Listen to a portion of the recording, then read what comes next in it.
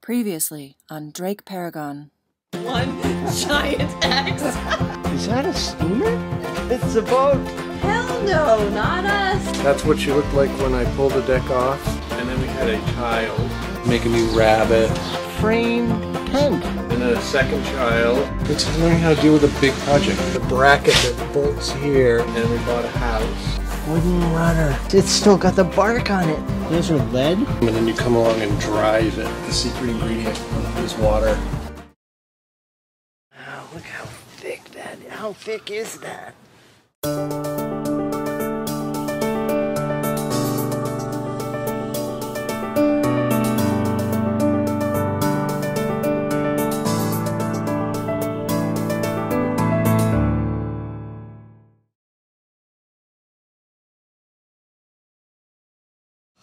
Oh my god, when I saw her last time, she didn't have a deck, did she? She had a deck but no cabin top. That's right, that's right. She had a deck but no cabin top? Mm-hmm. Wow. Oh my god, she is just breathtakingly beautiful. She is truly gorgeous. So beautiful. That's okay. So this is canvas. I've never seen this so that's before. Brand new. Traditionally, you would put this canvas over a white lead paste. Obviously, I don't want to use lead paste underneath my canvas for kids. So I researched this other method of using this rubbery paint called Volcam. It's from Boston. The distributor that I went to was in Boston. And I got a 5-gallon pail, and I got a friend, and he and I just laid this stuff on really, really thick on the tongue and groove wana that the cabin top's made out of, and then we stretched this canvas over it, stapled it all around the edge, saturated it with water and borate solution to keep fungus and mold away. Let that shrink and dry, and it really shrunk to the point where if you came over here, this opening and tapped it, it was like a drum. Once it dried, I came back with a thinned coat of more of that Volcam, and I painted over that, and it will get one more coat of just normal oil paint thinned out to make just a uniform color that we like. And then I have these handrails that I made, these grab rails that get bolted on. Did you make the handrail? I did. It's beautiful. Wow. They're 18 feet long. They're really long. 18 feet. And they sit right about. They come in through here like this, so there's enough room for like friends to sit along the cabin. Oh yeah, right alongside here. Yeah.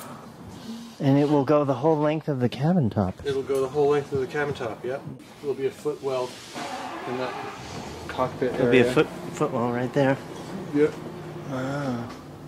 And then we'll build just these Bud McIntosh type sliding hatch like this. Oh yeah.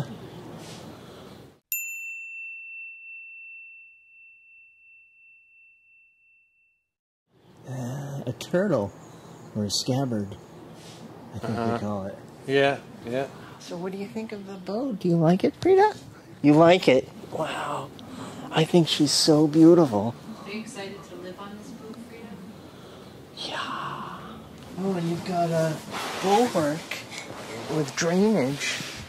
Yep. Nice drainage. This I designed. This was not part of the original boat. Really? You made this bulwark? Yep. It's solid? Solid. Solid wood. Then I made these sort of chocks, these kind of integrated chocks in the rail cap. Oh, yeah. Yep. And I hope they work. That's your own design, huh? Yep. Is that bronze? It's naval brass. Naval brass. And did you bend it to fit that I thing? did. I had to bend each one individually, screw it down. It's just chafe gear, really. Yep. And what's this called? A bit post. You've got one on the stern. Yeah. I had one on the stern and one on the bow. There's the equivalent of a bowsprit that comes out here. It's called a boomkin. A boomkin. And the backstay goes from a sort of a chain plate down at the stem over and attaches to the boomkin, and then the backstay comes down and attaches to that, so it allows a larger mainsail. And she's got 2 masts, right? 2 masts, schooner rig, yeah. Schooner rig. So I'll put a butterfly hatch in the middle of the cabin top. That'll be beautiful. Just ahead of that, I hope to build brackets to hold this Nestor dinghy. It's an 11-foot dinghy that fastens together in the middle, so when you're taking off to go somewhere, you detach the center bronze hardware and take the 2 halves apart and nest them.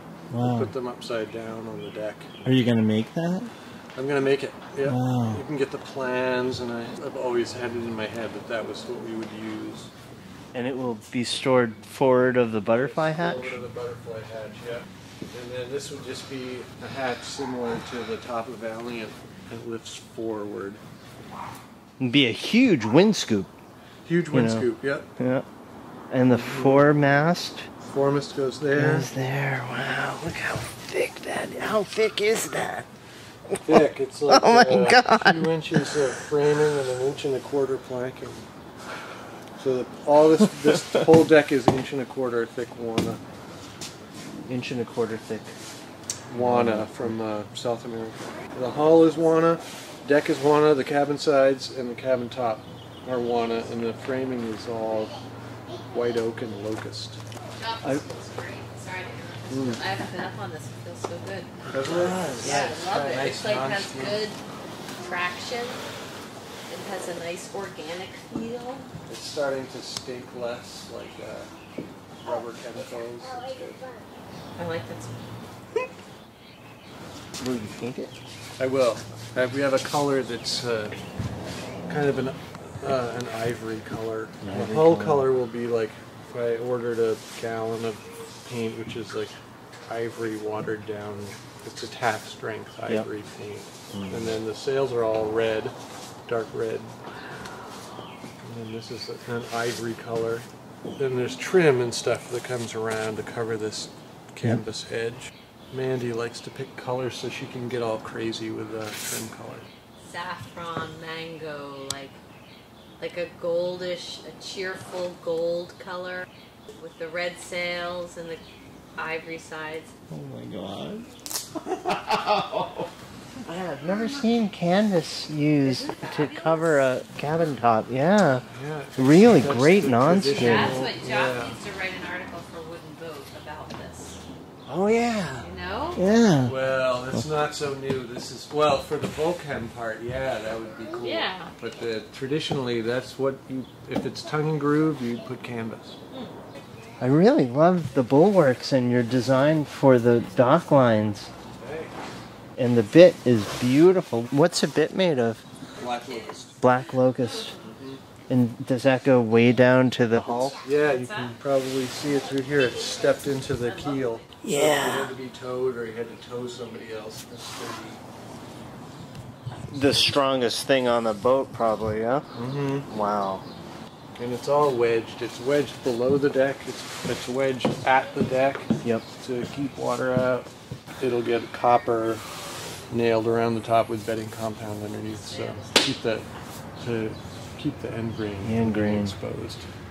I see these little cracks there. Yeah, those are minor checks. You're going to see them in every sizable timber in a traditional boat. Yeah. And the bowsprit will... Oh yeah! It'll just sit right in that little space. Yeah. It's about 4 inches in diameter, and it's got a lot of shape to it, a lot of different shapes. It's flat on the top, and then there's a gammon iron that comes around with some anchor rollers in it. Wow. That's original, actually, from like 80 years ago when she was built. I'm going to have it regalvanized and put it on there. Oh yeah. She's just magnificent. I feel like I'm on a piece of art and in another time. You know, she's not like boats are made today. Yeah, it's very much a kerosene lantern, wood fire, reading at night by a lantern type experience. When we have instrumentation, I want to have like a depth sounder, maybe a handheld GPS, maybe a chart plotter, and that's That's it. Like, I don't want to get all crazy. I just want to get out there on the water and... No strobe lights for dance parties. Alright. You gotta go with the group, what the group wants. And they want dance parties. But simple. Simple dance parties. I want, oh, no, dance parties can be all crazy. But the boating part, I want the boating to be just simple. Yeah. Simple as you can get. Yep. Simple as your style. Simple is a way to keep it safe. My biggest thing is I want everybody to go out and experience and do whatever we want to do, but I want everybody to be just absolutely safe all the time. Yeah. Except when the kids are hanging from the rigging in a swing out over the water, then I don't want them to be safe. Yeah, I read that. That's right. You can only land in the water, so. Einstein said that things are best kept as simple as possible, and not simpler than that. I like that. So you'll have an opening port there? Yeah, I think? you have a rectangular port that fits right in that hole. It's all round ports along the sides. They're original. Will they be opening? Mm-hmm. Wow, bronze. Yep. One or two of them have a crack in them, but it's like 3/8 inch glass held in by this ring, and the ring is 80 years old, so you will never open that ring and replace that glass. So it's just going to have a crack in it. The crack that leaks? Or No. It's a tight crack.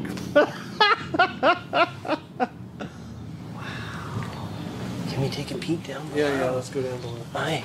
Enter through the cockpit? Yeah. Wow, these round ports are gonna be beautiful. Why is a board there over the footwell? Board is there because, Oh. for the meantime, that's what you have. Wow. You can see the bulkhead that defines the head to starboard, and then there's... That's the head area. Motor. Yeah. Wow. One time that motor was all freshly painted. Yeah. But it needs hoses and everything before we get going. It's so beautiful. It's all bright, shiny red. Yeah. The prop shaft is just a little bit off center. Yeah, there's no practical way to put it through the keel without disrupting a lot of 4-foot bronze bolts. So I did the next best thing, which was to put it right alongside the keel. You put it there. You placed the engine there. Yeah, the shaft used to come out of the planking about 2 feet off center. 2 feet off center. And you had to really hold the wheel when you were motoring. Okay, be very careful. Wow. And did you get to have motor or sail Strombus? Just once. We only had one opportunity to do that before we bought her. We bought her from a guy, Steve Waldron, who was sick at the time and terminally ill. Let's wait for Dad. And so he took us out sailing, and then he got really sick and passed away. Aye. But he found the perfect... But it's cool. So many people in this town know this boat. He had the boat here for years. He had it here for like 25 Yeah, right out years. in Smith Cove, right out the cove right across from our house. It's not going to look like the original Strombus, but still it's the same name, and will be remembered. It's pretty damn close. It doesn't have the... Yeah, it doesn't have It's the not flush the flush deck, right. but otherwise the lines are Yeah. all the same. The framing, the hull framing is completely the same as the original hull framing. The only thing that's changed is the deck by necessity, because I had to redesign to have side decks. You said she was flush deck originally? So this cabin side would go all the way out over to in line with the way the hull comes up. It was like a ballroom down there. So she actually has less interior space now than she did when you first got her. Yep. Huh. But I still find her pretty roomy. Yeah. And so does Frida. I'll be right back. All right. How did Daddy make it? He used his tools, his hands, and his brain. And he made every single piece of wood on the boat. The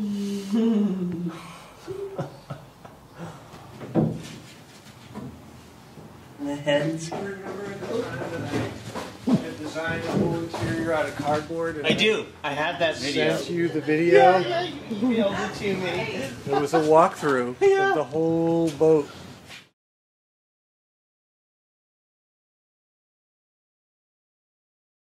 Hey Drake, here's a little quickie tour of the mock-up as it looks today on Strombus. I don't know how much time I have, so I'm gonna move along pretty quick. I'm up forward looking aft at the cabin, and you can kind of see the shape of it despite all the crap I've got on the top to hold things up. But I'm gonna go down now, lower myself into the forepeak, and I'm stepping into what will be a forward sleeping compartment, and look back into the forepeak. There'll be a door on that opening there. That's pretty much squared away, and this would be where our double port offside port berth is, just about where yours is. This is the mast right here, the foremast. I'm thinking about a hanging locker in here with a single berth up here where we could sit and read, or if we had a lot of company, Pilar could sleep on that. And then moving into the saloon, you got the table and seating arrangement, which is going to have to change a little because I just moved the mainmast. This is a pilot berth where Pilar would sleep with curtains that could pull across, storage underneath that. Hanging locker here. I'm thinking about, back, here's the table, some shelving in here, maybe the wood stove, and a diesel heater on the bulkhead. And then here's the mainmast, and this is the galley as it stands now, but I think that's going to have to change a little bit and make more space for stuff. And this is a little navigation station, such as it is. And in here is the head. Let me back up a little. Here's the door to the head, companionway ladder.